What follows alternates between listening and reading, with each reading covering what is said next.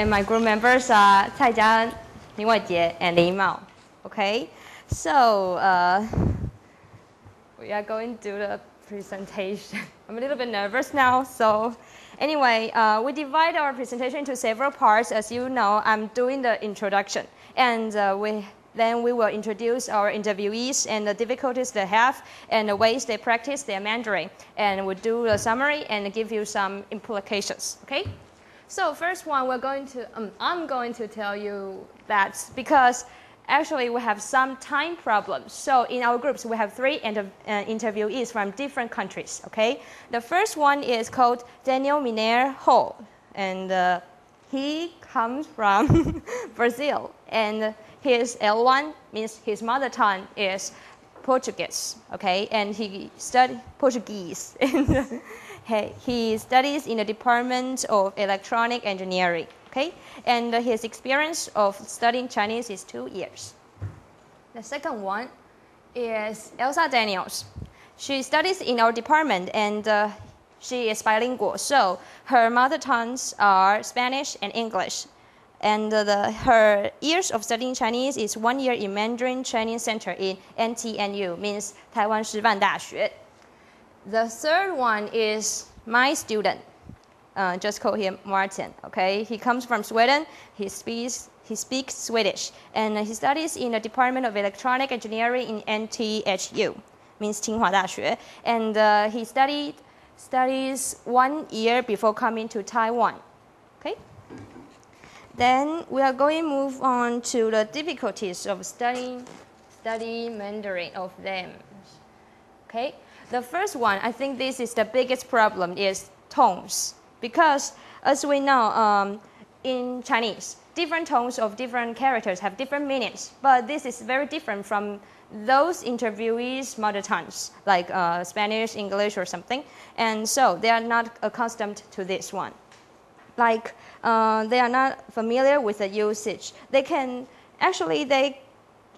are accustomed to the intonation, means the super segmental tone changes, but they don't understand why Chinese characters have the tone changes within a word, within a character. Okay, then the transition means that they are okay to pronounce characters separately with tones, but when they combine them with to be a sentence and then mix all things up. Okay, then individual problems, like Daniel, he is not sure about the second tone in particular because he don't know the range of the tone change, so he is not confident to speak second tone.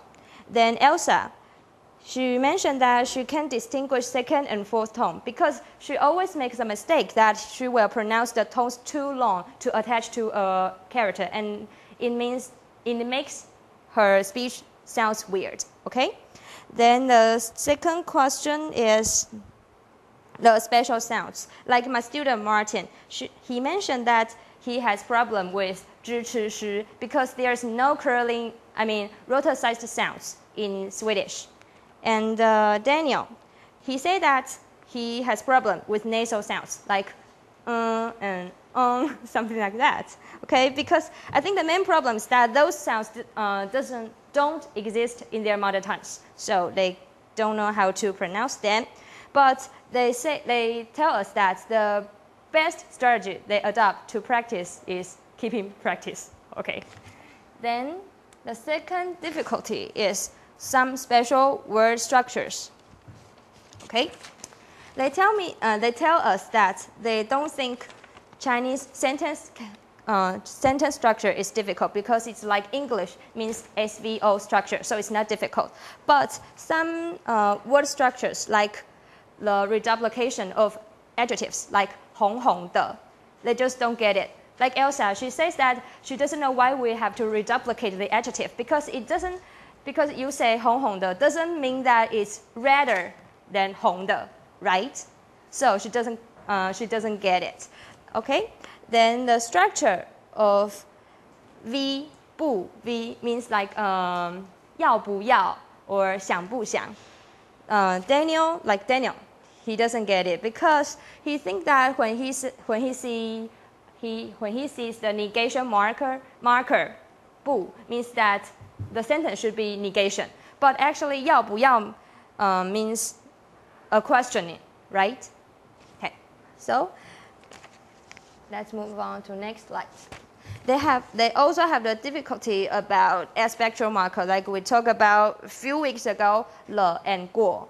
Okay, and the measure words, because there are various measure words in Chinese. Like Martin, he says that he doesn't know why there are so many different measure words in Chinese, but they think that they can do it as long as they study hard and memorize them. Okay.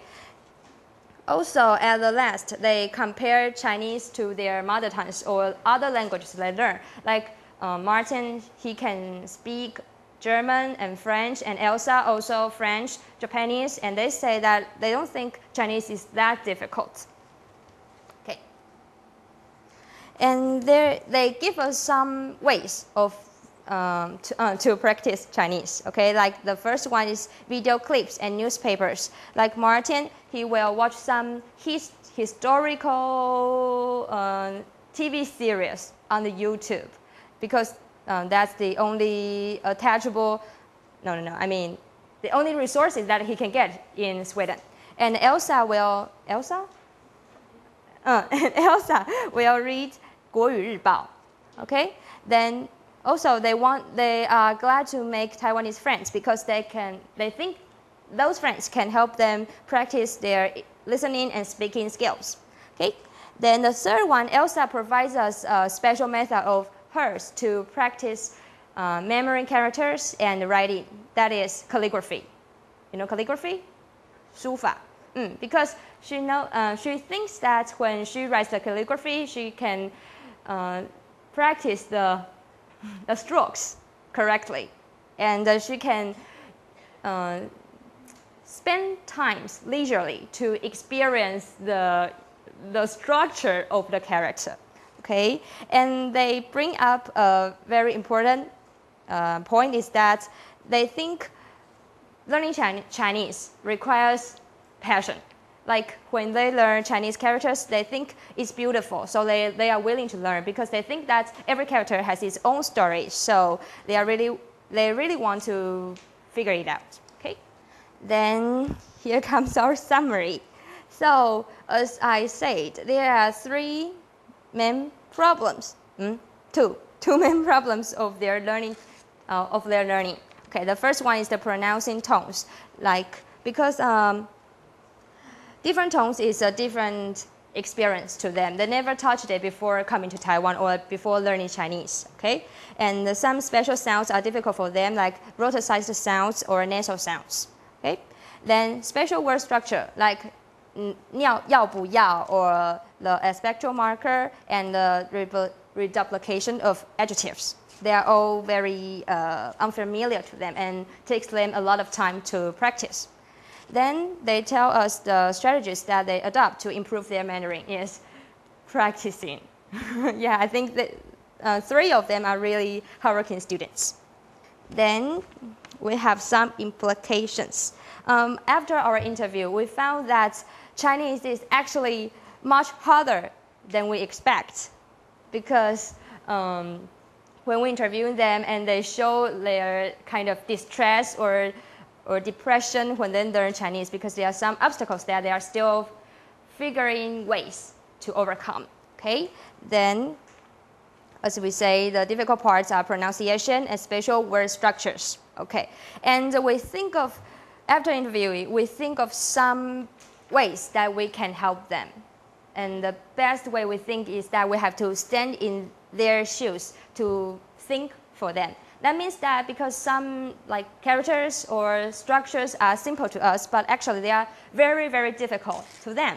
So we have to, we can spend more time to learn or understand his cultural background or the linguistic features in their mother tongue, and that we can adopt some more efficient or better strategies to help them learning. Okay, then also because actually Chinese learners are most of them are deeply influenced by their L1, means their mother tongue. So as we said, we can, like when I teach Martin, I will pay attention to the rotator sound because they don't exist in Swedish. So I know that he has problems of them, okay? Then gens, it means that actually we are Chinese teachers, but if we open our minds or when we really are willing to know their situations, we will learn a lot from them. And because when you know your student has some problems and you know that you have to modify your teaching strategy, and that will make you, I don't know how to say that, revise yourself or reflect on yourself. And so I think the point is that you don't, as a teacher, we don't have to think that we have to teach them all the time. Sometimes we have to learn from them as well. Okay? I'm so nervous. So here comes our Q&A time. Do you have any questions? Okay. Yeah, I'm done. Do you guys have any questions? It's kind of expected when they say they found tones are very difficult. But did you ask them how they learn, how do they, manage to learn tones? Do they just listen to tapes, or are there specific skills or strategies they use to improve their tones? Kevin, do you want to say something? Already? But I adopt something different when I teach. Did you ask the questions in Chinese or in English? In English. Can they carry on a Chinese conversation? My student can only do a little bit. Yours can carry on a Chinese conversation. Interesting. So, have you talked? How long have you talked in Chinese with your interview? No, we use English. But you say she can carry on a conversation with you? Because we are classmates of other class, so she can listen to class that Chinese medium class. I see. She takes Chinese classes. Good. I was just wondering, maybe next time we can record. No, this will be for next semester. Next time I teach this class, we can record some of their Chinese and see, how well they are doing and what are the problems each individual might have. Good. Any questions? Any questions? It's interesting that is it Daniel or Elsa mentioned that A not A 是不是好不好 is a very difficult pattern. Okay, and that's what we are going to talk about today. Okay, no questions? Nothing? Okay, then. Thank you. Thank you. Okay, Thank this you. is our try to negate the sentence I'll give you. Okay. 我昨天去跳舞。我要去跳舞。我去跳舞了。我没去跳舞。OK， 我不去跳舞了。I'm sorry 。我还要去跳舞。我不要去跳舞了。我还要去跳舞。我不想跳舞。还到哪里去了？我还要去跳舞。否定，否定，否定。所以有些东西好像想起来蛮简单的，但是你实际放到 exact 的 utterance 当中，就会发现有很多的 variation。怎么办？来，下一章，填填看。先从简单的开始。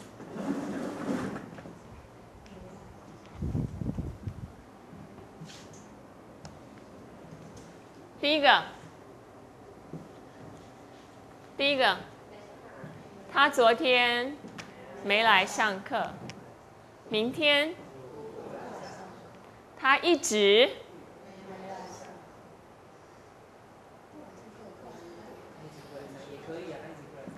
可可不可以说他一直不来上课？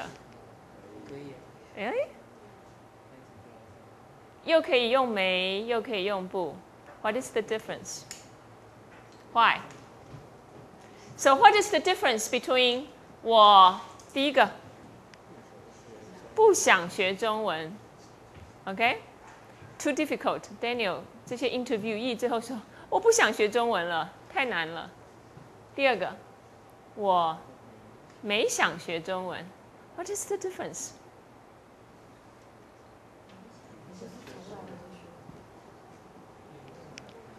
So 不跟没是我们第一个要讨论的 ，right？ 那中文到底有几种 negation 呢？根据课本，他说有 4 types of negation in Chinese。前面2个就是我们刚刚提到的不，我不去，这个音调会改变哈，我不去，它不好 ，OK？ 所以不跟不怎么分？一般我们说是不哈 ，by itself 的时候我们说不，可是我刚刚说我不去，我为什么换成2声？哈？什么？我为什么换成2声？我不去。我以为你们都知道了，我本来不想讲的。哈？变调？为什么变？或者说，我们先讲什么时候变？什么时候你说不？4声，我不去，他不好。1声呢？高，他不高。所以来啊，第1声是不高，第2声不行，不行。3声不好 ，OK？ 4声不去，所以4声的时候就变成上下。那你说的没错，这是一种很自然的调整，因为你要讲去 ，fourth tone 还记得哈，从高到低，那不去，如果你也是4声，就变成我不去，就是比较 difficult， 你自己试试看 ，OK？Requires more effort。下面这个呢，没，他没来，这个会不会变声啊？没来，哎，没1声，没3声，没4声，没有改变哈。似乎我们念2声比4声稍微不费力一点。OK， 下面这个别，你别来 ，OK， 你别过来，你别吃，你别跑，你别闹。这个别是什么意思？不要 ，OK， 但是已经联合成一个字，已经结合成一个字了。别，不要，不要，不要，不要，不要，不要，不要，不要，不要 ，OK， 别。没有，没有跟没有什么不一样？他没有很多书，这里没有人。这个没有跟没有有什么不同？这些都是我们今天要讨论的题目哈。先把一些问题亮出来 ，OK， 想想看。先看不，就它的 syntactic position 来说，我们看到不可以在这些位置。The most commonly used one， 不是最常用的 ，OK，can be put in front of adverb。我不一定来，他不可能去，一定可能，这些属于 certainty 的 adverbs， 前面可以加不，可以放在助动词的后面，不能、不会、不想、不要 ，OK， 不行，可以放在 preposition 前面，他不在图书馆，他不在家 ，OK， 我不到那里去，可以放在动词的前面。他在家不看书，只看电视。看书、看电视。OK， 所以基本上它的语法位置很自由。那语义呢？这里说它可以接动词，所有的动词吗？看看它的语义。Only 不 can be used to negate the following situations。什么样的 situation 呢？第一个 habitual situation， 他在家不看书只看电视。什么叫做不看书只看电视？什么时候发生的 ？habitual，OK， 这是一个习惯事实。第二个课本说是一个 ongoing situation， 他不在图书馆看书。这个在我们上次说过，它既是记不记得我们上次说既是空间，也是什么时间 ？OK， 因为你在图书馆的时间是一个 duration， 那在这个 duration 当中，你做一件事情，所以同时也是 progressive。OK， he's not reading in the library。Intention， 我不想去，所以加上 modality， 加上 auxiliary 的都有某种的 intention。还有呢 ，future， 我不会来，我不会去。OK， 我不能来，这些表达的其实有一点是 future。那这些是它的语义上面可能的分布。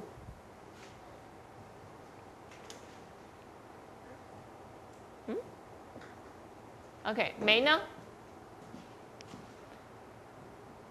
注意看一下没啊 ？To negate a complete event， 什么叫做 complete event？ 他昨天不来这句话，这句话我怎么听我都觉得怪怪的。他昨天不来，可是书里面有这句话。请问大陆同学，你们常会这样讲吗？或者说这个可不可以接受？可以。他昨天不来是什么意思？昨天没有来，就是昨天不想来。他昨天不想来，他昨天不来。昨天有一个舞会 ，OK， 他昨天不来。可以这样讲。比方我们有一个外文营 ，OK， 这个外文营是3天的活动，然后我就说小明昨天不来，今天来，听懂吗？可不可以这样讲？小明昨天不来，今天来 ，OK， 所以这是什么意思呢？他昨天不来，今天来。也许请校长这个后面再加一句会比较好。他昨天不来，今天来。He did not plan to come. OK， 但是你不能翻译成，注意好，这里有一个星号，意思是你不能翻译成 He did not come yesterday。为什么？如果你要说 He did not come yesterday， 就变成他昨天没来。所以不跟没到底有什么不一样？那没有呢？它也可以 be used without 有。他昨天没有来，跟他昨天没来有什么不一样？我没去，我没有去。我没钱，我没有钱。OK， 基本上没就是没有的简化。OK， 没就是没有的简化。那你们可以想想看，有没有一些情境是只能用没或只能用没有的？这两个可不可以互换 ？Are they freely interchangeable? Are they completely interchangeable? 这是一个问题哈。下面 ，to negate an existential sentence， 这是它的语义上的意思哈。它是 negate 一个 existential， 还记得我们说有就是有 ，OK， 有我有什么？表达存在。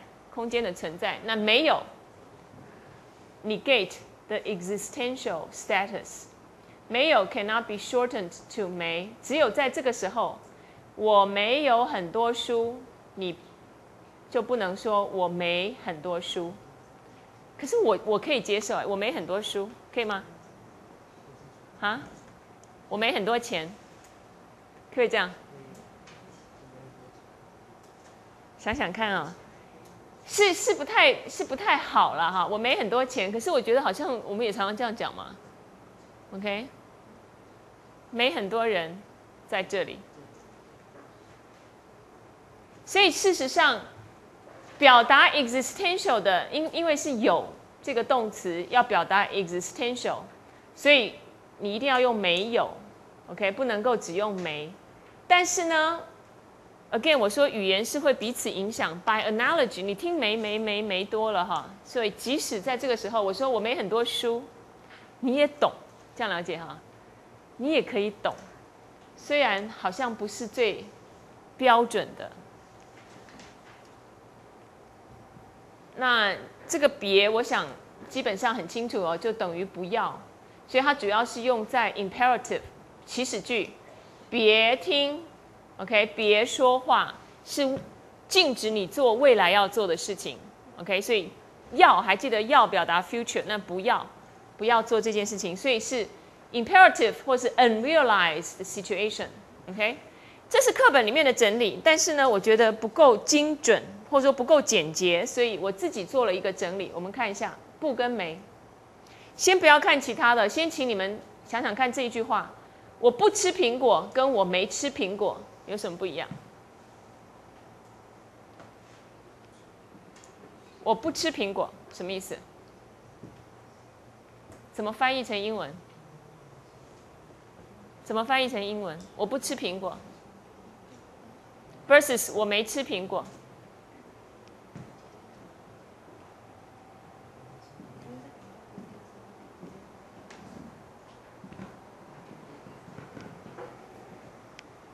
没有人要理我。我不吃苹果怎么翻译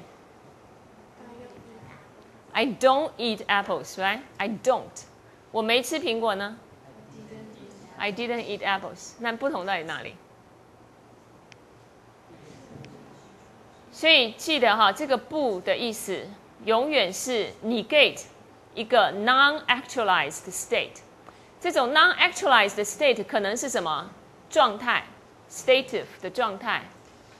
可能是 factive。I'm sorry， 这边把它改成 event， state，OK， 是 state， 所以它通常就是一个 state，OK。那这个 state 呢，可以是一个 fact， 可以是一个 habit， 可以是一个 future， 所以它基本的意思其实是这样子：不是在否定真实与否。It is not true that，OK，It is not true that I eat apples。所以我不吃 ，I don't eat apples。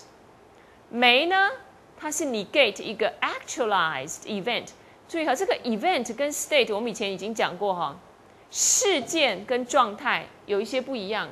事件是一种改变，通常发生在时间的某一点上，所以它有时间性的。状态呢，在时间上是有延展性，有长久的恒定性。所以通常它是延续一段时间。那 state 没有动态，这个 event 呢比较有动感。OK， 那什么叫做 actualized？ 还记得我们在之前讲时态的时候，我们曾经讲那个了字，还记不记得？了，我吃了饭，跳了舞，睡了觉，那个了。我那时候就提到。很多人把了分析得很复杂，可是对我来说，我觉得中文里面这个 actualized 的这个概念很重要。这个事情已经 actualized， 就是了。OK， 那没有 actualized 的，相对于就是没。OK， 我没吃苹果。那没的意思呢，表达的是一个事件完成与否。真实发生了没 ？OK， 所以它真正的意思就是 it didn't happen that。所以没否定的是 it didn't happen， 记住哈，不否定的是什么 ？It's not true。It's not the case。OK，It's not the case that。这里是讲 it didn't happen。所以状态跟事件，somehow中国人特别的敏感，你们不要小看这个哈。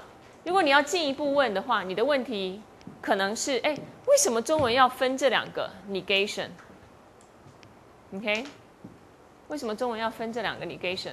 一个是不，一个是没。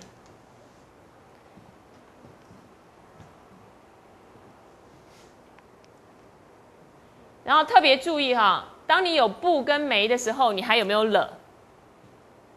这是外国学生常常出现的问题。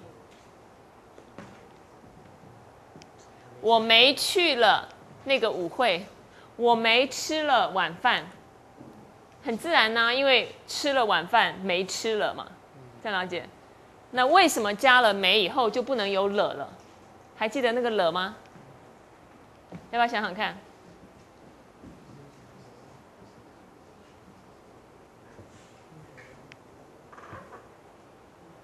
第一个问题是中文为什么会有不和没的区别？第二个问题是为什么加了没就不能有了？这两个问题其实是彼此相关的。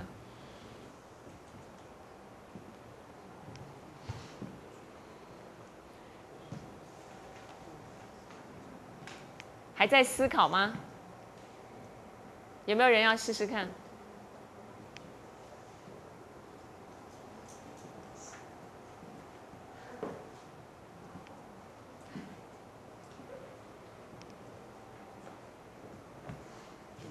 两个加在一起的话就冲突了呀。那个了是指一个事件发生了，我没又指事件没有发生，如果加在一起就冲突。逻辑上不合，很好。你回答的是第二个问题嘛？来，第二个问题是为什么加了不 ，sorry， 加了没就不能有了？所以我吃了苹果，否定我没吃苹果，那了不能够出现，为什么？因为了有了的标记，了在标记什么？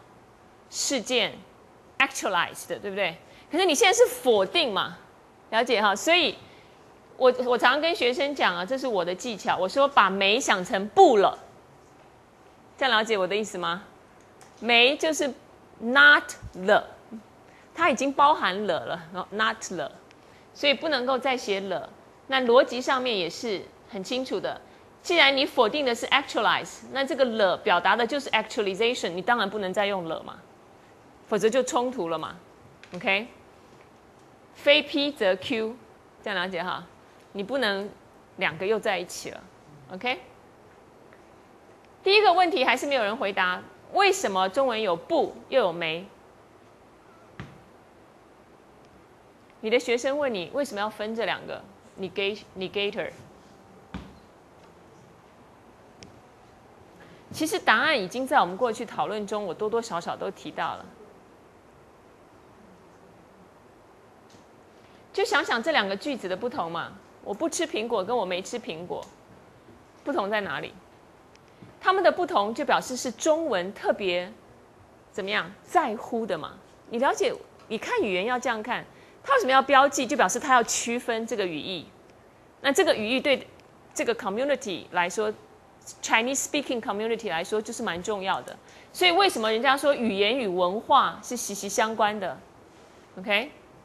因为你语言中去分的、去讲究的、去在乎的，了解吗？可能就是在你文化中重要的。所以通常我们很少用文法去谈语言与文化，我们常常讨论的是词汇，有没有？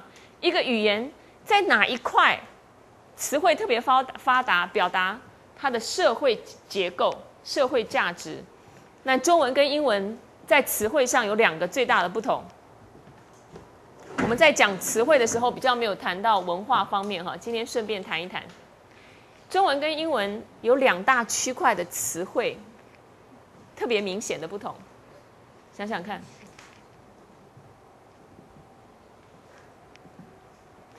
你在中文里面能够表达的，不见得能够在英文里面表达的很清楚的是哪一块？谁说的？ Yes， 亲属 ，kinship terms，kinship terms， 你要帮我写。可以。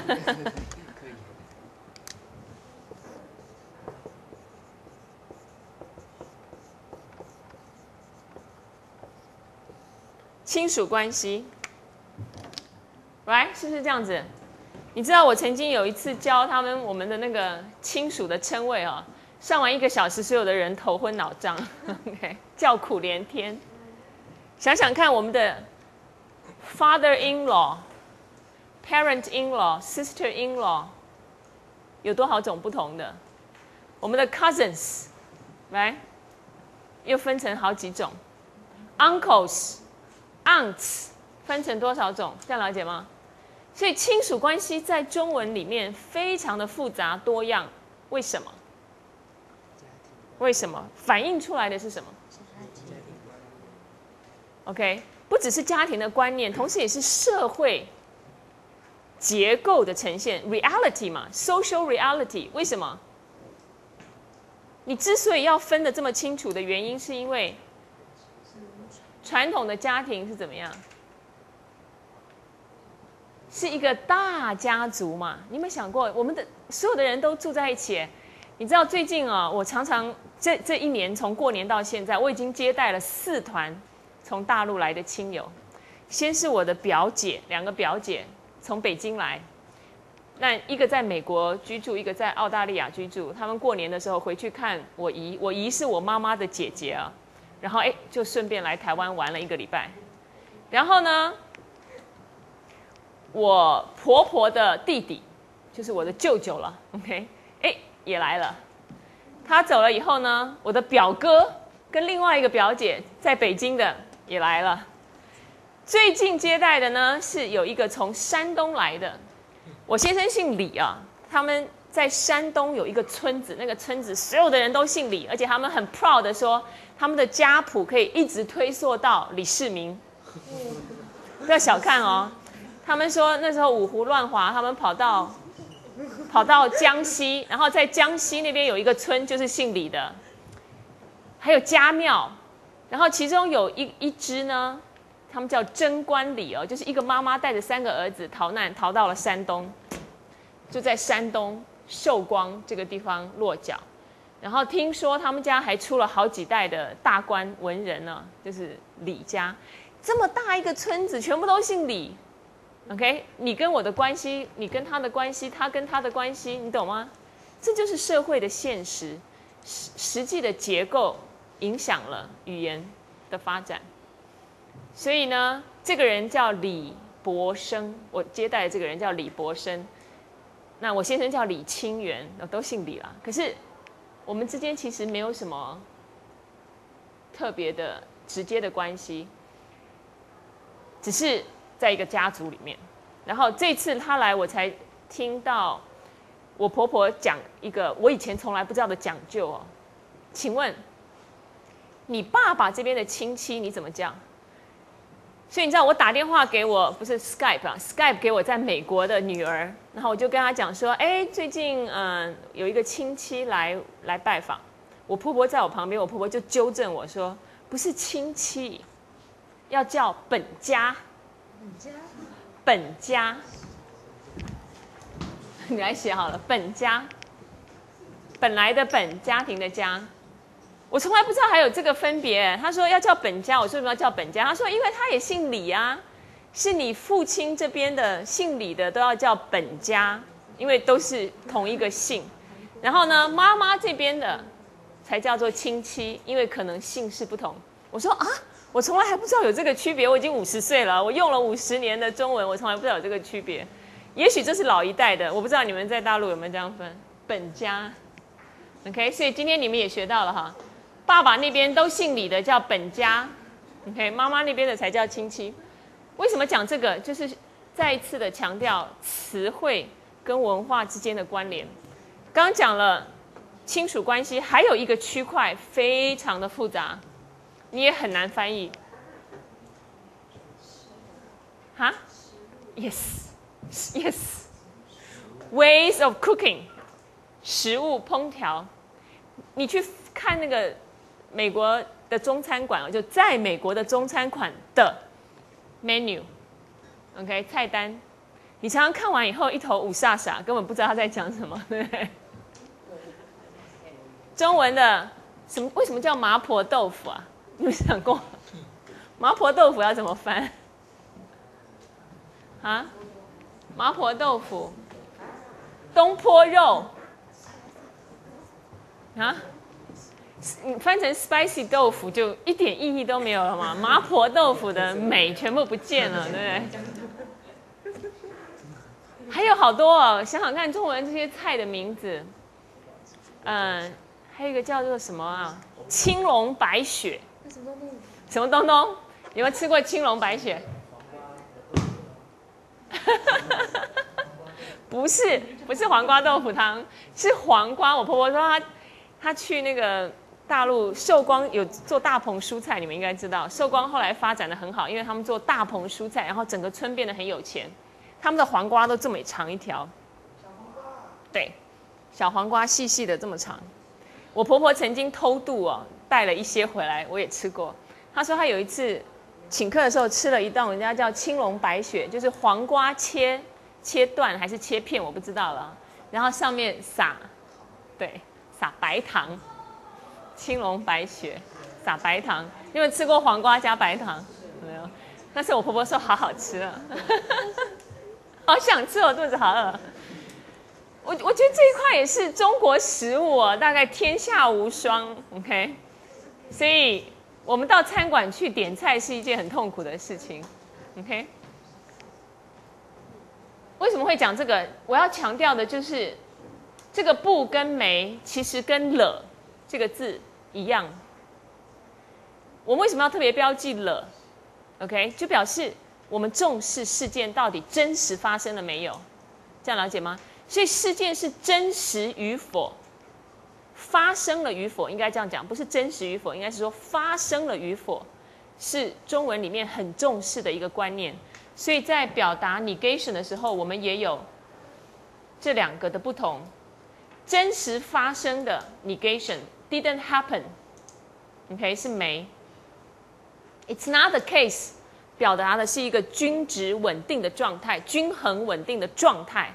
这个 negation 跟没发生有没有发生不太一样。那这是中文讲究的一个语义区别，这样可以吗 ？OK， 有没有问题？时间很快啊。这个部分有没有问题？没有，所以不和没基本上今天应该清楚了哈。OK，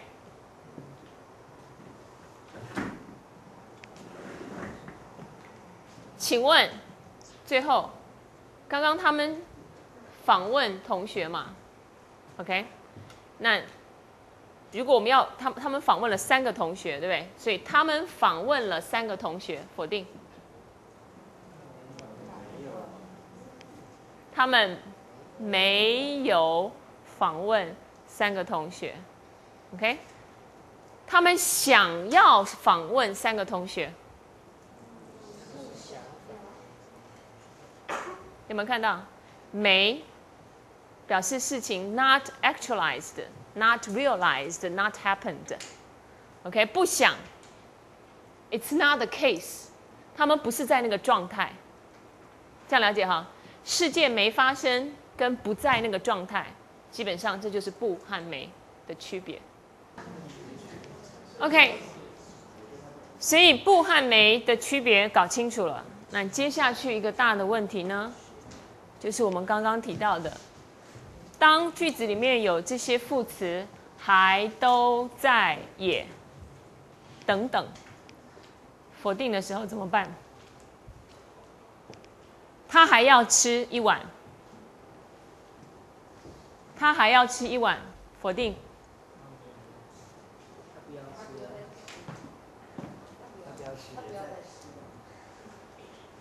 他还要吃1碗。糟糕，我们中文都不会了，这怎么教呢？来，还有，他们都要吃，否定。What about 他们不都要吃？他再去一次。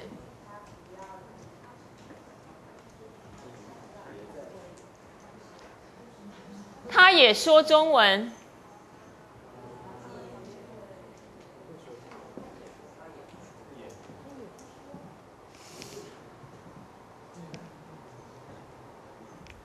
这些东西为什么难？难在哪里？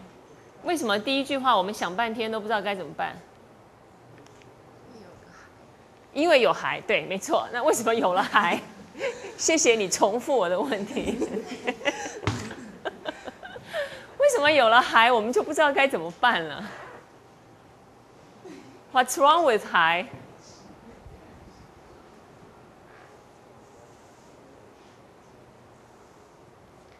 这里牵涉到我们的那个 negator 到底在 negate 什么？什么叫他还要吃？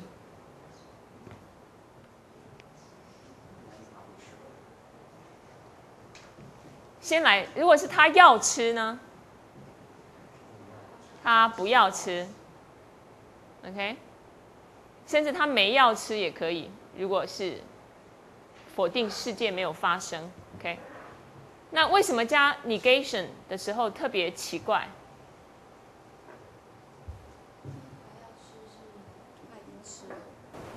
但如果不要，他要吃的话，就代表他还没吃，所以他可以选择说要或不要。但今天他还要吃的话，像英文就是 he wants more， 所以你不可能说就是他还要吃。还要吃的意思是 he wants to eat more。对，但是他已经吃了。嗯哼，所以有一个 presupposition。对，他想要更多。OK， 这个还到底是什么意思？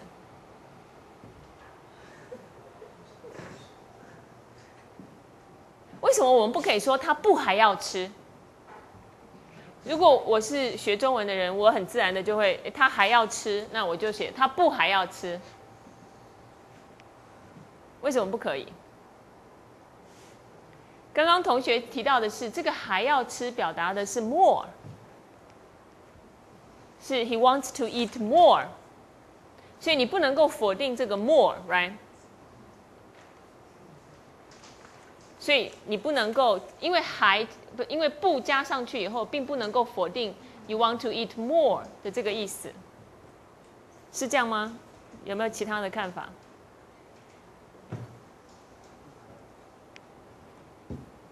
那如果是 I want to eat more， 中文怎么否定？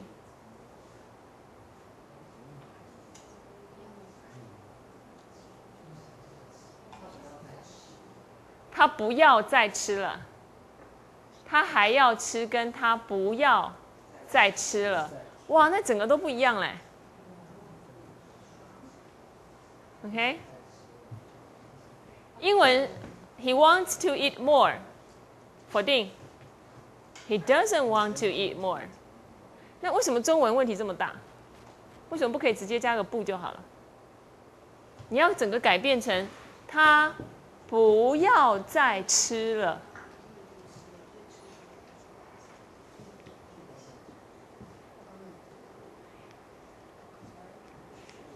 如果是再去呢？如果要改成不在，来，你要变成在。那如果真的有在的时候怎么办？他再去一次。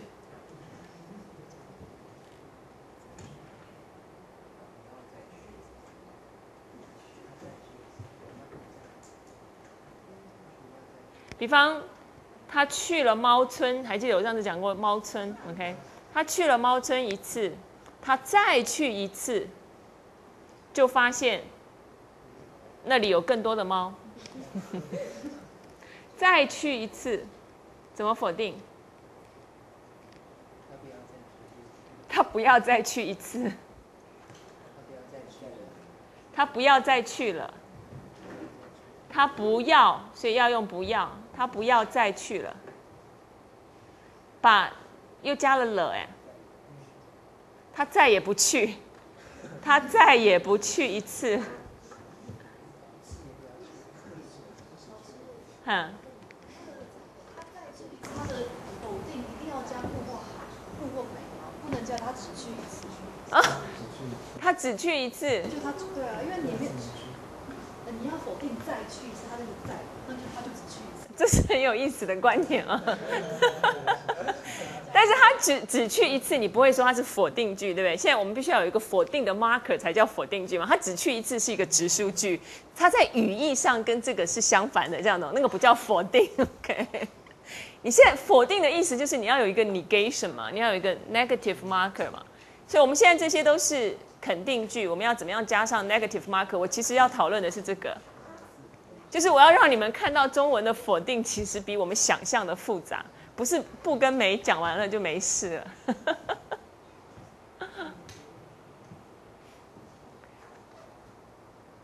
他也说中文，否定。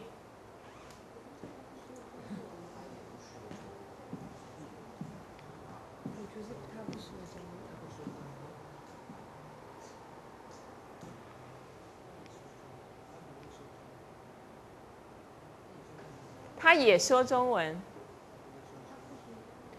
你知道这些问题为什么复杂吗？因为其实这里牵涉到2个层次的语义。你否定的是什么？其实你刚刚讲的没错，我们到底否定什么？这是重点。所以，比方这个，他也说中文，你在否定的是说中文，还是他也说 ？OK， 很多人说，然后他也说。你到底在否定什么？所以你的语义一定要先 isolate 清楚，或者说 identify 清楚。好，我们来一层层。如果说他也说中文，很多人说中文嘛，他也说中文，那否定就是什么？他不说中文。OK， 有一堆人否定就是那堆人不说中文，他也什么？他也不说中文。了解我的意思吗？所以它是相对的概念。你到底在否定什么？是你的肯定是什么 ？OK， 你肯定的到底是什么？那可不可以说他不也说中文？不行，所以你只能说他也不说中文 ，OK？ 或者是什么？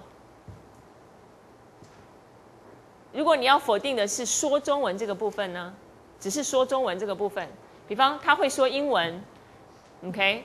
然后呢，他也说中文，这样了解吗？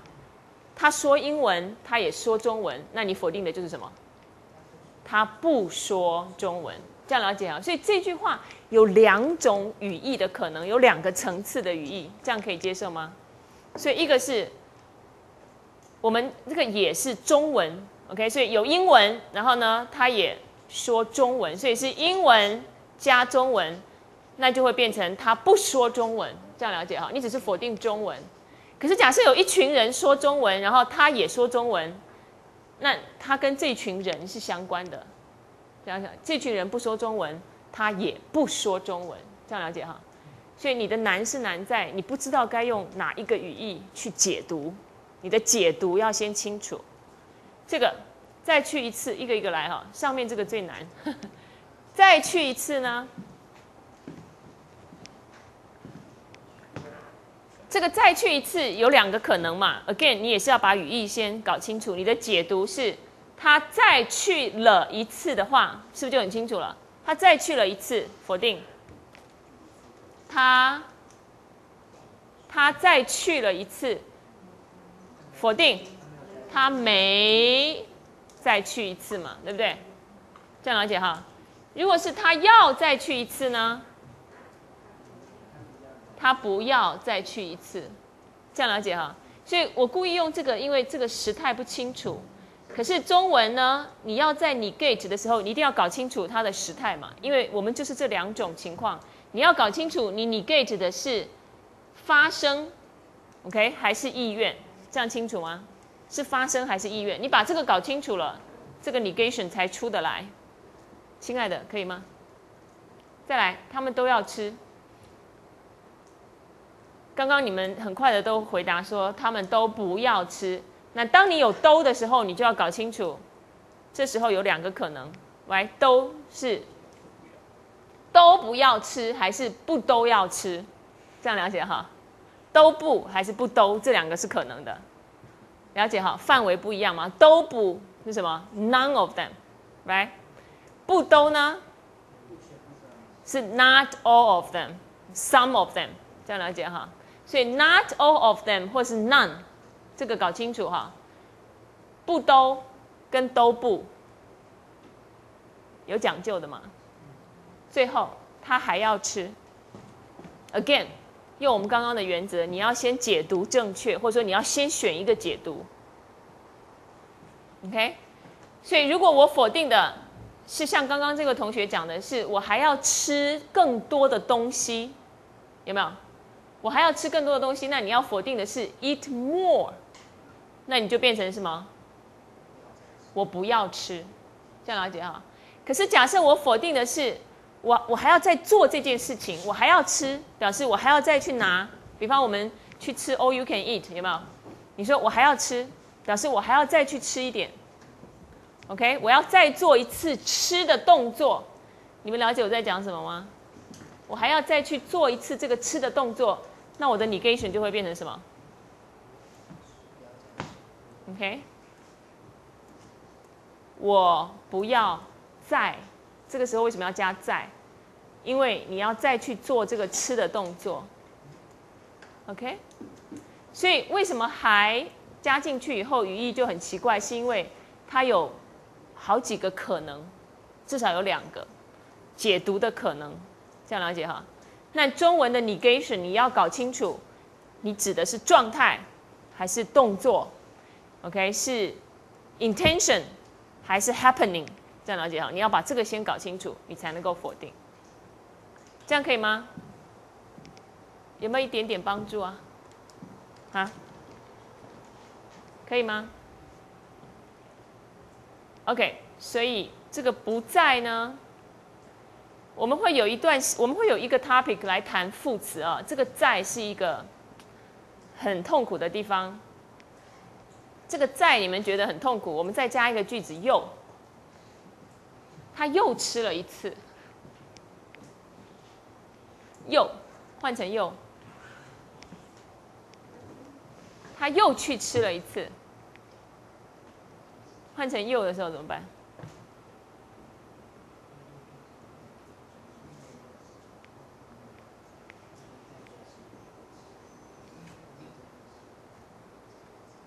他又去吃了一次。啊？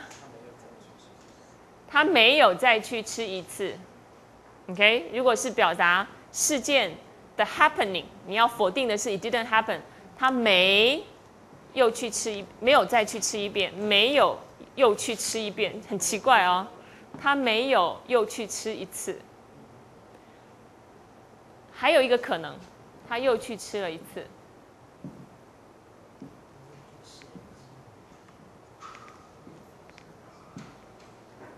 所以你刚刚的否定是这个是没有发生 ，OK？ 他没有再去吃一次 ，right？ 他没有又去吃一次。你否定的是这个发生，那如果你要否定是 "It's not true"， 他又去吃了一次 ；"It's not the case"， 他又去吃了一次，是什么？他没有去吃，没有别的了吗？有没有人有别的 ？Again， 这个又和刚刚的还有点像哦。你的又是说动作再做一次，还是呢吃更多？对不对？吃更多呢？如果是吃更多怎么办？他又去吃，表示吃更多。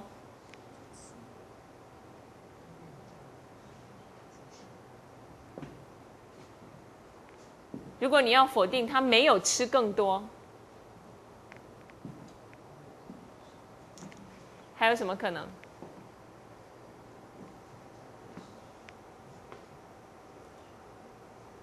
我这样问你哈，我如果问你说你又去吃了一次吗？你否定，你说没有。你又去吃了一次吗？没有，我没。我没又还是在，我没再去吃一次。所以其实真正痛苦的是在和又到底怎么区分 ？OK， 这是我们在讲 adverb 时候要去谈的。先给你们一点刺激哈。你说再见，来，你可不可以说又见？不行嘛，拜，再见，你不能说又见，对不对？我在路上碰到他，我说，哎，又碰到你了，你就不能说，咦，再碰到你了。再了解啊，又跟再到底有什么不同？好啦，这不是今天的重点，可是我想这个部分是要让大家知道，当你加了副词的时候，请你要搞清楚，因为副词多加了一个 scope 的问题，你的 scope， 你的 negation，scope of negation 到底在哪里？ OK， 你 negate 的是名词还是动词？不一样。OK， 好，下面一个部分呢，我们要来看 interrogatives questions。OK， 问句、疑问句。基本上中文有4种疑问，你问问你自己对不对哈 ？WH question， 你说什么？你做什么？你吃什么 ？Disjunctive question，disjunctive 就是这个还。你去还是不去？你要还是不要你走还是不走 ？OK， 这个 disjunctive 就是两个 choice，right？ 然后也牵涉到 A not A 的问题 ，OK？ 这个就是下面这个 A not A， 我们叫 A not A， 就是能不能、可以不可以、会不会、去不去、吃不吃、走不走，有没有？那为什么他们会觉得很难呢？我不太懂为什么很难，你可以再解释一下吗？就是他们说，他们看到那就会觉得它应该是表示这个句子是 negation， 可是其实它是就是他在问，然后他们就不懂为什么你要用一个 negation 问他。OK，very interesting point。OK，not 本来是 encode negation， 可是在这个 pattern 里面，能不能、会不会，所以是正反两个 option 都给你，所以这个 pattern 一定要在一起的哈。但是呢，我们等一下会看到它有一些变形，比方我会说你能吃鱼不？你能吃鱼不 ？Right？ 所以他们的痛苦应该是在这里。你能吃鱼不是 question 还是 negation？ 他走了没 ？Right？ 一样啊，他走了没？好，我们来看一下最后的 particle question， 就是加吗的，这个是最简单的哈。我该去吗？这个吗？那我们今天来看，我们可以到底讲到哪里哦？试试看。第一个 WH question， 这个应该是最简单的。中文的 WH 不用改变位置，不用像英文一样要 front，OK， 跑到前面去。What do you do? Who did you see? 中文基本上就是把你的 question word 放在原来的地方。OK， 谁说的 ？Someone said 嘛，所以谁说的 ？Said something 说什么 ？Right？Go to the park 去哪里 ？How to go 怎么去 ？When to go 什么时候去？所以中文的 WH word 基本上就是放在原来名词应该在的地方，这样了解？你就把它想成是一个代替名词的疑问词。所以 the speaker only needs to replace the constituent with a WH word. That's all you need to do. 这个实在是很简单。下次我们也应该加个问题哦，你觉得中文什么最容易 ？OK， 这应该是最容易的其中一个。所以这边呢，我们来对照一下啊，什么、谁、怎样，这个好像还有别的讲法啊。怎样之外还有什么？怎么样跟如何 ，right？ 如何？那每次你有两个词的时候，你就会很痛苦，因为他们就会问你什么时候用怎样，什么时候用如何。那怎样跟如何有什么不同？请问你怎样解释？跟你怎样如何解释有什么不同 ？OK？ 为什么？这个应该很清楚哈。哎，为什么还可以说什么？为什么还可以说什么？为何？你为何不来 ？OK？ 多少？这个也是一个痛苦的地方啊。多少 ？How much? How many? 几个 ？How much? 多少跟几个一样吗？你有几个孩子？你有多少个孩子？你有多少钱？很好。你有几个钱 ？OK。什么时候可以用多少？什么时候只能用几个？哪些 ？OK，which ones？ 哪个？哪一个？哪个？哪里？哪里还可以说什么？哪里还可以说什么？啊？何处？所以为何？喂，如何？有没有？为何？如何？何处？这些为什么会有不同呢？你要怎么解释？如果学生问你，谢谢你的何处哦，何处提出来以后，你就应该知道为什么跟为何的差别在哪里。啊？书面语，书面语也可以说为什么嘛，对不对？了解吗 ？Exactly, formal.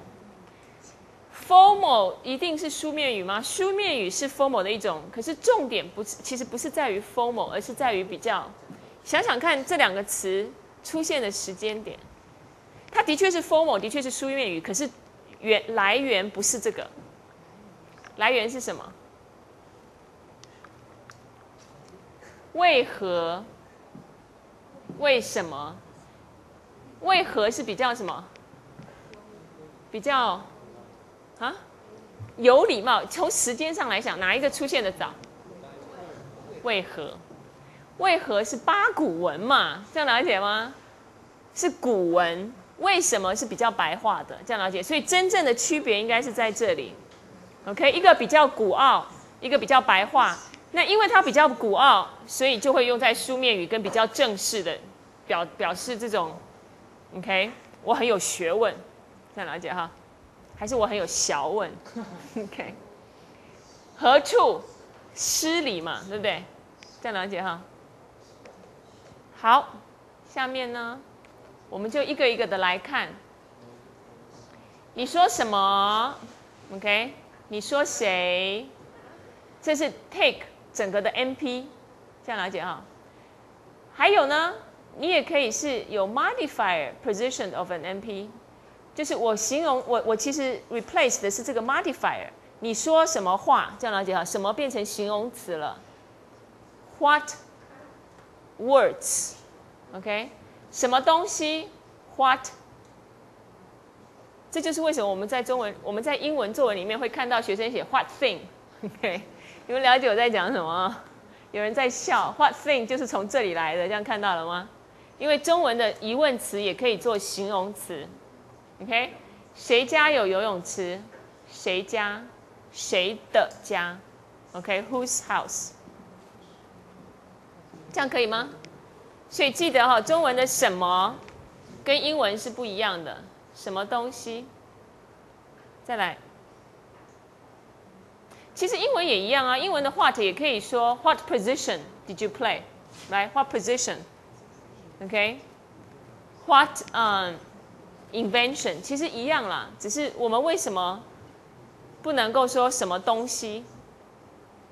来，英文老师为什么不能说什么东西？不能说 What thing？ 哈？很好，这两位是英文老师啊，所以请教他们一下。为什么不能说 what thing？ 在英文里面哈，英文里面不能说，中文可以说。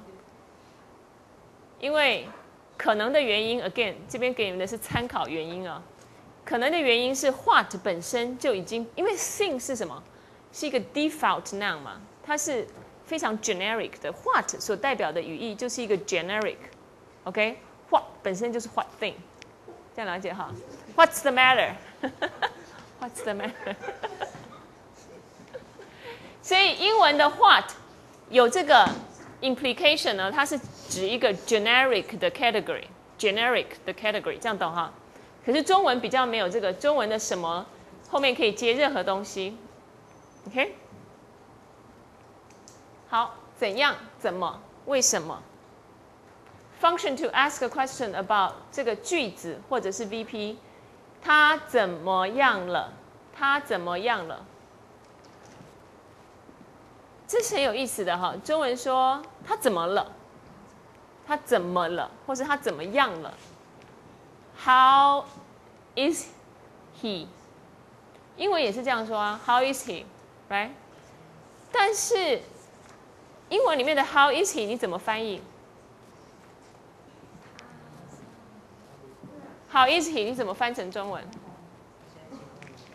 好好翻这么多，他现在情况如何 ？How is he？ 他还好吗？哦，他好吗？对不对 ？How is he？ 他好吗？跟你这边说的他怎么样了一不一样？中文的他怎么样了翻成英文，他怎么样了？What's wrong with him？ 他怎么样了？他怎么了？不太一样哦。他好吗 ？How is he？ 可是如果你加了了，看哈，你加了了是他怎么了？他怎么样了？这个 how 其实你在问的是什么 ？What happened to him？所以他怎么了 ？What happened to him？ 不是 what's wrong 啊，不见得是 wrong。可是重点，你们有没有看到这里有了啊？这样了解哈？这个了 tell you something right？What happened to him？ 下面 verb phrase， 他没有车，怎么去 ？OK，how to get there？ 所以这个是 in what way 的意思。in what way？ 你干嘛去？干嘛？还可以问干嘛 ？OK？ 你为什么不听话？所以这个为什么、怎么、干嘛，到底有什么不同？干嘛跟为什么都翻译成坏啊，有什么不同？你干嘛不见得是坏嘛，对不对？你干嘛？你干嘛本来的意思是什么？你干嘛？干嘛？把它翻一翻，不是分一分啊。干是动词，麻是，对，意思就是你做什么嘛 ，OK？ 你做什么？所以你做什么 ？OK？ 那为什么你做什么会变成坏？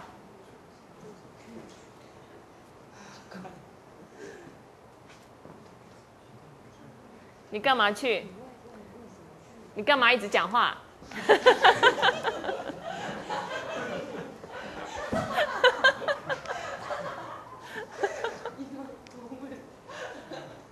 为什么？为什么？为什么？可是你就不能说干嘛干嘛干嘛 ？OK， 我刚刚是不是一直问为什么？为什么？为什么？你就不能一直问干嘛干嘛干嘛？所以这两个到底有什么不同？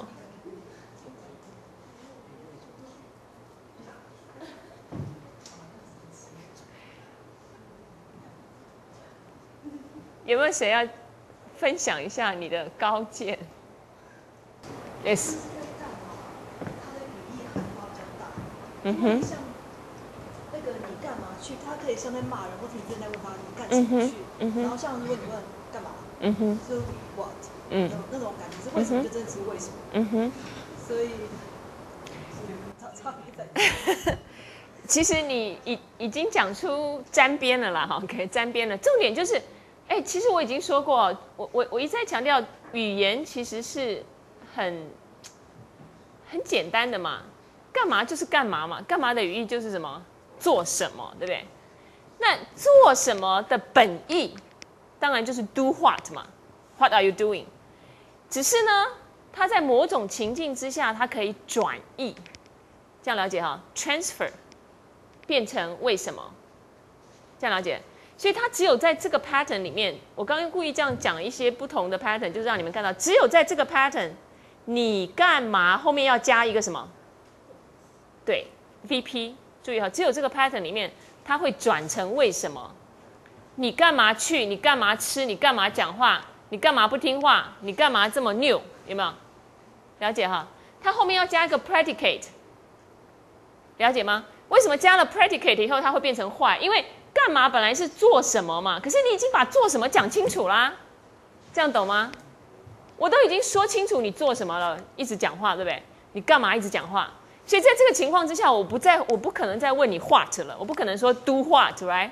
我已经告诉你你在做什么了，所以这时候这个干嘛会变成 why are you doing this？ 这样了解哈？那其他的情况呢？干嘛就是干嘛，这样了解了哈？可以吗 ？OK？ 所以语言其实很清楚，我已经标记了，我就不可能 redundant， 那这个就会有某种在语用上面的转译 ，OK？好，这个刚刚说的如何，我们来看一下啊。你看，怎么跟如何？他没有车，如何去？你会觉得这像什么？对啊，就是演古装剧，好像在演歌仔戏，还是唱评剧，对不对？叫我如何是好，这样了解啊。所以他的确是比较古傲，比较古傲 ，OK。多少？多少？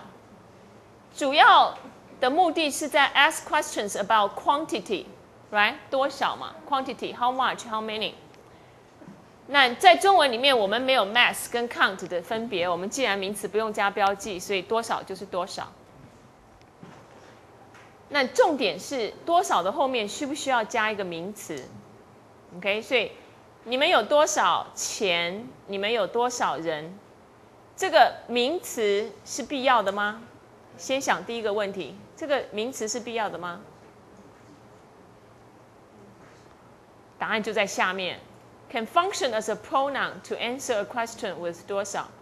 你们要多少，我们给多少。所以多少可以是接名词，也可以自己作为名词的本身。你要多少 ？OK？ 你要多少，我就给多少。你想学多少，我就教多少。这样了解哈？可是几呢？几一不一样？我们等一下看几啊。那多呢 can also occur in front of monosyllabic adjective to make it into an emphatic nominal。多好啊，多坏啊，多高啊，多难啊。那利用多，其实来作为一个程度上面的强调。语言都是用 positive 的这一端来作为代表整个 semantic domain。所以多少 ，OK， 我们是用中文啊，中文是用正的跟反的嘛 ，right？ 所以 how much 是多少，长度我们怎么说？长短，长短有没有？高矮 ，OK，size， 大小。所以中文有这种习惯是用 positive member plus negative member 来作为整个domain的代表，这样了解啊？可是英文不是啊，英文长度。就是长度、宽度，有没有高度？其实长度、宽度、高度这些都是从英文来的，你们了解啊？都是英文的翻译，然后我们慢慢成为中文里面常用的。否则中文应该是高矮、胖瘦、大小、长短、宽窄，这样了解哈？你的父亲今年多大？有人这样问吗？你的父亲今年多大？你会这样问吗？这是课本里面的句子啊，我觉得很奇怪，就是你不太会说你，还是说大陆会这样问你父亲今年多大？不会嘛？那你怎么问？你父亲今年高寿多少嘛？对不对？高寿，你父亲今年多大年纪？会不会这样问？你爸几岁？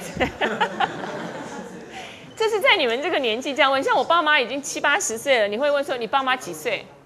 好像也很奇怪啊。你会说你父亲高龄多少？会不会这样问？或是高寿 ？OK， 高龄或高寿。But anyway， 重点应该是多大？是 how big、how old 嘛 ，right？ 你也可以问你的父亲今年怎么样？几岁？几岁呢？又可以变成多少岁，对不对？所以有一些中文的疑问词是可以变成多大这种讲法的，所以 how old 在中文里面就有2种讲法。How old are you？ 你可以说你多大 ，right？ 也可以问你几岁？你几岁 ？OK？ 你会不会问说你多少岁 ？How old are you？ 可以说你多少岁？所以我觉得我每次教这的时候我都很痛苦哎，你们有没有开始觉得这个实在很可恶？你这边可以说几块钱多少钱，对不对？几公里多少公里，就大部分的时候几跟多少都是可以互换的嘛。可是，在某些情况又不行啊。你说你几岁 ？How old are you？ Right？ 你就不能说你多少岁。可是其他的情况，你说哎过了几个星期，对。过了多少星期 ？OK， 过了多少时间？几岁的话是指针对小孩儿，他就是年龄比较小，你说几岁？那多少岁的话，可能上了10岁了。先生，请问你几岁？但我觉得至少在四川在重庆都这样问。不会这样问啊？小孩就是说几岁了？小姐，请问你几岁？20。在台湾很普遍啊。你几岁？对，你爸爸几岁？连爸爸都可以哦，连老人家都可以这样。你几岁？非常普遍。你呢？几岁和多少岁，在我们的方言里面都是，就是大人和小孩2个都可以。可是你会说他多少岁吗？我的问题是在台湾，你很少听到人说他多少岁。多少岁？我没有会说。真的啊？对，就是他爸爸今年多少岁，就也和几岁。奇怪，在台湾你会说多大 versus 几岁，你就不会说多少岁。我的问题就是在于这种用法，有些地方是不太能够通用，不能够 interchange 的。为什么？好，几，刚看了多少哈？几是 only used for countable nouns， 所以为什么他很有钱？你不能说他有几个钱，这个概念上不太一样哈。刚刚说的多少还记得吗？多少是 count 或 mass 都可以，可是呢，几只能够用在 countable nouns。If the number is small and can be easily counted， 几 is usually used。但我觉得这也不见得啊，在年岁上面是这样子，就像你刚刚说的，你几岁可能指的是在大陆指的是比较小的，但是我如果问说，这里有几个人 ，OK， 通常一定是 small 吗？也许是相对的啦。假设我问说这边有多少人 versus 这边有几个人，相对的概念上面的确可以看得出来有一个 contrast， 对不对？多少人比较没有任何的 expectation 嘛，可以是少，可以是多。可是几呢？如果这边有1000人，你会问说这里有几个人？比方你去 stadium 看 football， 然后你说哇，这里有几个人？这样了解我的意思吗？就不太合。所以的确是大部分都是比较 small number 的，也许是 below 20，OK？ 你的孩子今年几岁？你现在有几个孩子？你现在有多少个孩子？为什么笑？有什么不同？几跟多少的 status 怎么说？就是几的多少的话，它几的话比较求准确的数字。因为像在体育馆啊、万人演唱会，那是会去一一数清楚嘛，所以多少人啊？教室里就没几个人，所以我也不会说没多少人，就没几个人，所以很容易一一数算。一点都没错哈。我们刚问小孩子的话，小孩子就那么几岁而已啊，所以数一数很容易嘛。那老人家嘛，年纪越大，岁数问的越清楚，就越没礼貌了，所以别问太清楚。你越讲越不清楚，刚开始还有点样子。来，给你们看看这个对照，他几岁？他多少岁？这个在台湾怪怪的，所以加个 question mark。要几个？要多少个？过了几天？过了多少天？长几公尺？长度是多少？当然你要加公尺也可以哈。温度是几度？温度是多少？但是这两个不见得要加 measure word。然后再来看几度夕阳红，你可以说多少度夕阳红？古今多少事，尽付谈笑中。可以说古今几件事。哈？来嘛，你们来看可不可以嘛？来，多少风流人物？可以被问几个风流人物？这两个语义上面似乎是相等的，可是你实际在个别的用法中就发现它们不对等啊，了解吗？原因是什么？其实你刚刚已经说出一些重点了，听听其他人的想法。原因是什么？就下面那个诗像是多少度夕阳红，或是多少诗这样的话，多少是和几件事相比起来的话，多少是就有一种就是，因为它多少是所以它是说就是已经多到数不清的事情了，已经多少，所以它是 uncountable 的。然后几件事的话，你就知道说可能就是专指几件事，就是这种事一直决定这种事。然后多少风人物就是一个很大很大的数，就是无法计数的数。然后几个风人物的话就，这个事一直觉得不可能是说特指。所以你的重点是几个？回到我们刚刚讲的几，比较强调的是 small number， 那多少的概念是比较多的，是这样吗 ？OK， 这是一个看法。来，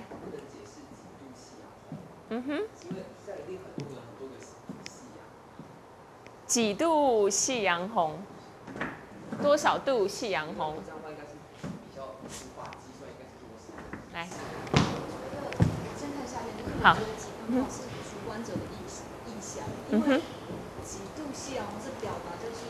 为少所以才更珍贵。然后多少就觉得反正多嘛，那随时都可以看到，所以不珍贵。所以是代表你说话者或者写的这首诗，它当下这个他想要表达的是什么？他用的哪些字？那你说几度，他想表达的是什么？就是因为他认为夕阳红几度，就是他认为很少，所以珍贵。OK， 所以你觉得也是多少的对比？但是因为主观者的影响。OK， 所以没有问题哦，主观的 interpretation 嘛，可是重点还是几跟多少是多与少的区别，有没有别的看法？有没有别的看法？其实跟你刚刚讲的有点像。我觉得，你说什么？几一定要加 classifier？ 多少不一定。对，多少不一定。我觉得这会不会就是因为你如果一定要加 classifier， 你就有那个 individual 的概念。那你可以看出 individual 表示数量一定比较少。是不是一定比较少？我觉得这里有2个层次的问题哈。第一个是你们刚刚讲的，其实都对，几跟多少的确有一个 contrast。如果是多的，我们通常不太会挤。可是为什么多不会挤？其实重点不是多少的 contrast， 而是你刚刚说的这2个的 semantic specificities 不一样。不一样在哪里？挤，我以前不知道有没有讲过哈，英文里面的 countable noun 跟那个 uncountable noun 也是一样。什么叫做我把一个东西个别化？当我要把它个别化拿来数的时候，可数的意思不只是数量本身，而且还有一个语用上的概念是，当你把它拿来数，你就是可以把它个体化。这样了解哈？个体化的东西，你重视的是这个个体，所以几度，它不只是指可能时间就次数上不多。而且是个体，一次又一次的这个个体的次数或事件是我的重点。可是多少呢？是一个模糊的总量，这样了解哈？模糊的总数，所以多少也可以讲的是一整个的 amount， 这样了解哈？而不是看重 individual， 这样了解吗？几带出来的语义是 individual entity， 你们懂我在讲什么哈？多少带出来的是一个 total amount， 所以 total amount versus individual entity。OK， 这就是你所说的语义 specificity 不太一样。classifier 带出来的就是 individual 嘛，我刚讲的跟夏永其实是一样的啊。多少夕阳红就变成量了嘛，这样了解哈，而不是个体性了。所以几，因为它后面加这个 classifier， 所以它有那个个体性，只设个体。OK， 好像你一个一个的算，每一个都重要这样子。可是多少是呢？讲的是量，一个 amount。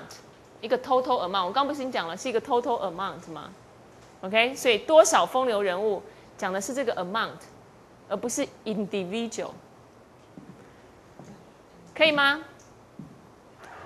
所以我想今天提出来的一些问题啊，也许我给的不见得是标准答案，在以后你们教学的过程中可以慢慢再去思考。可是重点是语义到底是什么？我们能不能够借由一些用法的对应，来看出语义的不同？那这是语言学的 approach。语言学基本上就是找出一堆的用法，它们的用法有什么不一样？从这些用法中，我来归纳。这样了解哈？上次我们讲高兴跟快乐，有没有想出来了没？高兴跟快乐，有没有人做这个？高兴跟快乐？没有，你们做了。还有一点时间，我们来讨论一下高兴跟快乐有什么不同。我记得上一次我跟你们讲过哈，先去看它的用法，要不要分享一下？老师，我先问一下那个 signified focus 到底怎么用啊？到底怎么用？等一下请孝勇教你一下。想要学 Seneca Corpus 怎么用的，等一下到304我的实验室。哦，直接在这边好秀给他们看，来，我们重新开一个网站 ，Seneca， 你直接打 Seneca Corpus 就出来啦。然后呢，进去以后中文版，然后再点那个，然后你就可以设定范围，你就大部分都是全部 ，OK， 执行。然后你要的关键词是什么？你可以用词类，可以用它的语义特征去筛选，这样了解哈。所以来，你放高兴下去。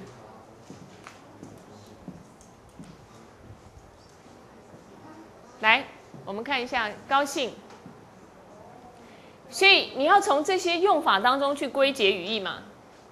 来，我们来看，露出高兴的神情，所以它可以做形容词，高兴的什么，对不对？可是快乐呢？快乐是不是也可以？快乐的一天也可以嘛，对不对？李远哲今天非常高兴能有这个机会，可不可以说李远哲今天非常快乐能有这个机会？不太好，对不对？所以这里你就看到一个不一样的用法。我可以说我很高兴今天来这里，我不能说我很快乐今天来这里。那这就是一个不同咯。最觉得高兴的事情是看到，可不可以说最觉得快乐的事情？好像也可以，对不对？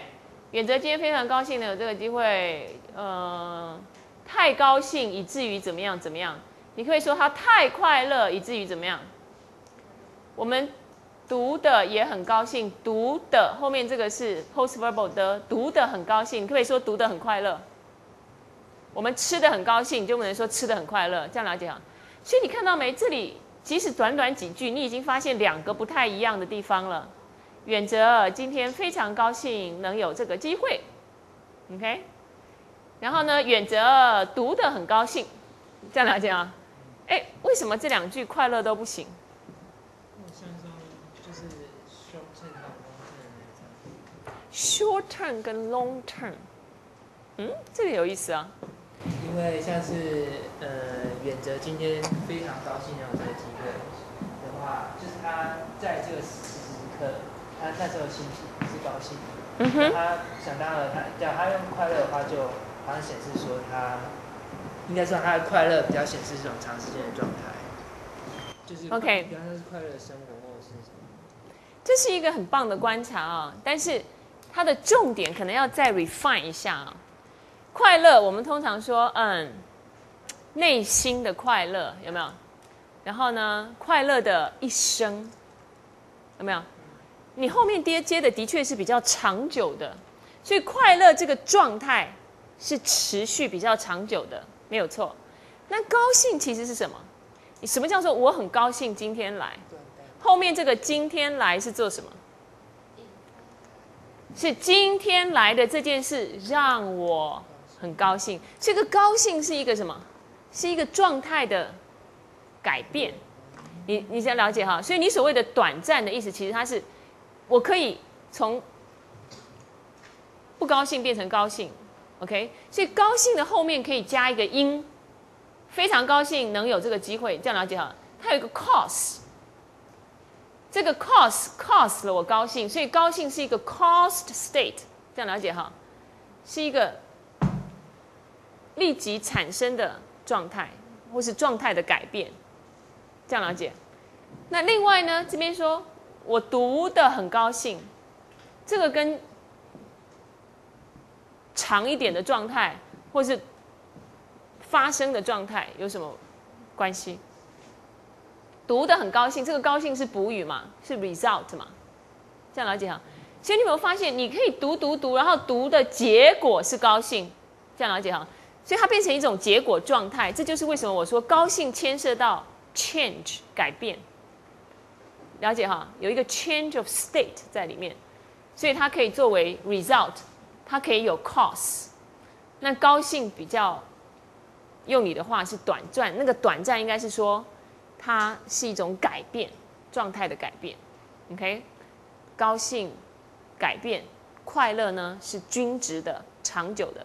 用英文来说，我们叫做一个叫 homogeneous state， homogeneous state，OK？ 均值的。状态，另外一个我们叫 inchoative state， 就是好像产生的 ，OK， 产生出来的一个状态。那另外呢，还有什么？要我高兴就陪我打麻将，高兴时就汪汪叫。要我快乐就打麻将，你看这是一个会改变、会造成的一个状态嘛，哈。所以你要我高兴，你就怎么做？你可以改变我的状态。所以高兴第一个是比较有改变性的，这样了解哈。第二个是什么呢？第二个是比方我们可以说，我想高兴就高兴。OK， 老子高兴就怎么做，可是你不会说老子快乐就怎么做。那快乐只能够祝你快乐，对不对？我可以说祝你快乐，我不能说祝你高兴。为什么？为什么？所以你要我高兴，你就陪我打麻将。所以你可以造成一个改变，那我也可以去操控这个高兴，这样了解哈。可是有些事情是你不能主宰的，你不能操控的，所以我说祝你快乐，只有上帝可以给你快乐，我没办法给你快乐，你也没办法让你自己快乐。所以高兴的操控性，你比较有主导性，你可以决定你高不高兴，这个叫 control， 这样了解好。所以高兴的第一个语义是有 change， 第二个语义是有 control， 你可以 control， 这样了解哈。那我为什么要提这个？就是因为刚刚我们看的多少几、高兴跟快乐这种，从语言学的角度出发，你都是先去看它的语用，了解哈，看它的语法表现。这个词我怎么用？那我从这个完全的用的比较中，我来归结出它语义上的不同，这样了解好。所以以后你们碰到任何问题也是这样子，先列出所有可能的用法。那你没有办法列出来，你就去找语料，从语料中去一个个的试。你越有一个完全的语法的 list， 你就越能找到语义上面真正的不同。所以不是好像这样了解好，你的每一个好像都要 support with an example， 你一定要 back up 你所有的理论 with real examples、real usages， 这样可以吗？有没有问题？没有。没有的话呢，我们回到刚刚的，我们今天就先停在这里哈。多少、几、哪？哪应该很容易哈。好，我们把这个哪讲完，我们就下课。哪些、哪个、哪里、哪儿 ？OK， 这个哪，基本上这个哪到底要怎么翻译啊？Which, right? Which ones? Which one? 哪儿又变成 where 了，所以又是 which 又是 where， 所以很难翻译的哦。那最有意思的是，我的学生曾经问我说：“老师，什么时候谢谢你要说哪里哪里？什么时候要说不谢？”你看哈，如果我跟你说你好聪明啊，你说哪里哪里？谢谢你哦，非常感谢你哦，你也可以说哪里哪里，对不对？可不可以说哪里哪里？也可以嘛，哪里哪里？所以究竟哪里哪里是什么意思？哪里在哪里啊？哪里在哪里？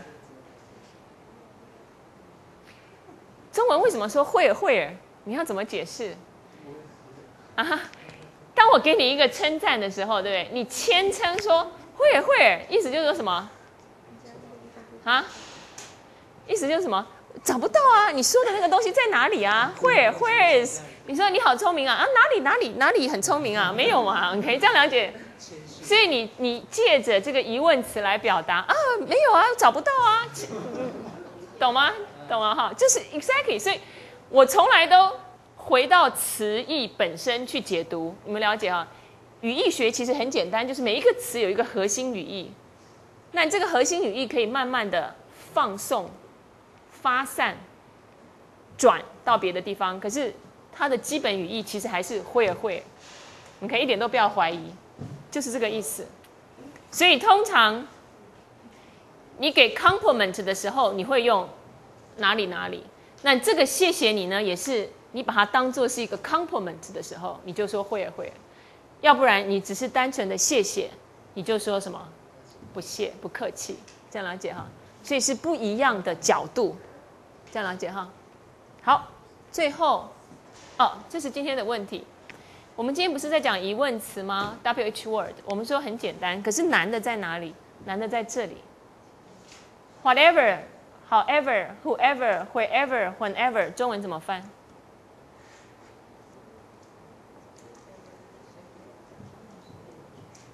？Wherever you go, I'll go.